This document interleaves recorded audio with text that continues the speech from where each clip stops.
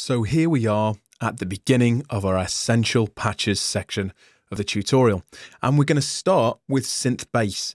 Now, programming synth basses is really, really important when it comes to synthesis in general, from a musical point of view, because it really teaches you the basics of synthesis.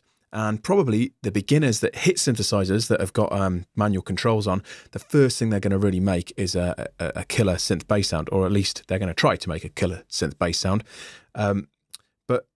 Ultimately, a great synthesist or a good synthesist should be able to reach for a synth and program a simple analog style synth bass patch in only a few moves. Now, Massive is a pretty complicated beast and probably a little bit more complex than your average analog synth. So there's a few moves to make, but we're going to check it out now and look at how we can, make something pretty interesting. And the sound that we had going in our track that I played you in the last section, called What Are Essential Patches, had this synth bass sound, and I'm playing it in isolation here, just the simple sequence.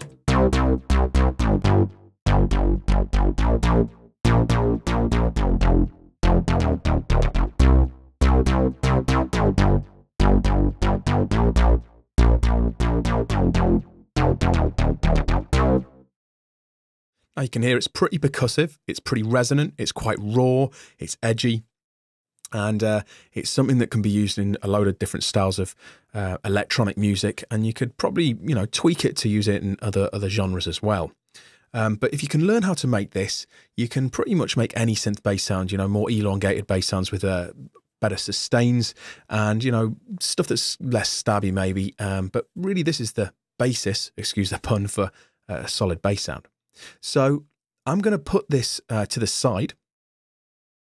I'm going to bring Logic up, and I've already made a new track with a fresh version, fresh copy of Massive in it, that's completely neutral and initialized, if you like. Now, don't worry the fact that I'm using Logic. Don't worry about that, because you can use any DAW for this. Massive will load into a variety of DAWs that support audio units and VST. So you can really use whatever you like at home. So don't worry if you see Logic throughout this tutorial. It's not really a problem and shouldn't really make any difference to you. I'll fold it away for now. And when we look at Massive and when we open a new patch, and you can do this just by going to New Sound here, you'll get Untitled Sound come up. And it's a really good initialized patch to start with. We've got two oscillators activated, but only one is turned up here. You can see this is the amp control for the oscillator. And we looked at this way back at the beginning of the tutorial in the oscillator section. But all the other oscillators are switched on. Sorry, I said two, but there's three oscillators highlighted. But they're just turned down. And all the modulation oscillators and noise are always switched on, but they're also turned down. So you can only hear this square saw wave, square stroke saw wave in oscillator slot 1.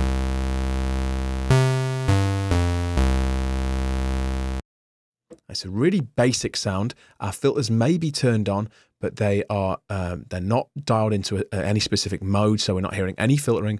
We're not hearing any effects. You can see effects none, insert none, insert none. So you're not hearing any processing. You're just hearing a very basic saw wave. Now, I've got the other copy of Massive off to the side here, so I'm going to try and use it as a reference point. But realistically, what I'm going to try and do is recreate that bass sound. Now, it's not going to end up exactly the same, but it should give you a good idea of how I went about building it and show you it step by step. And we're going to start with the oscillators.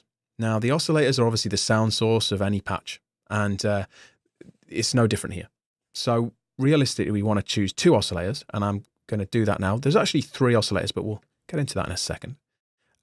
We're going to use two square saw waves, and these are not actually the virtual analog, but they're the first basic wave in the list. And we're going to leave the intensity up. We're going to have the wavetable position turned up for both of these, and the amp turned up for both of them as well.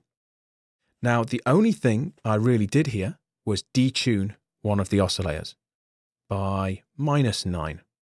So this should give us a natural chorus effect.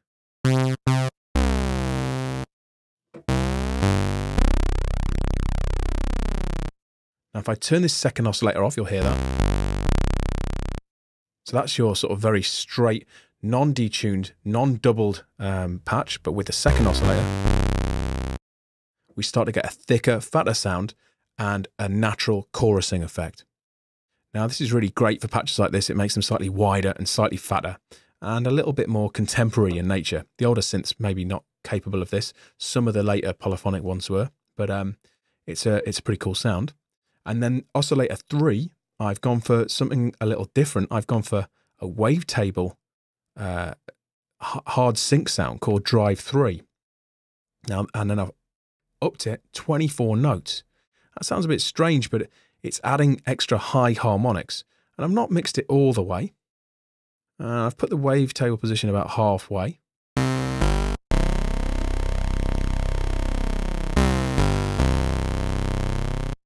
And you can hear it really adds an extra edge. I've also added some ring modulation to oscillator 3, to the wavetable oscillator, and also some position modulation as well. And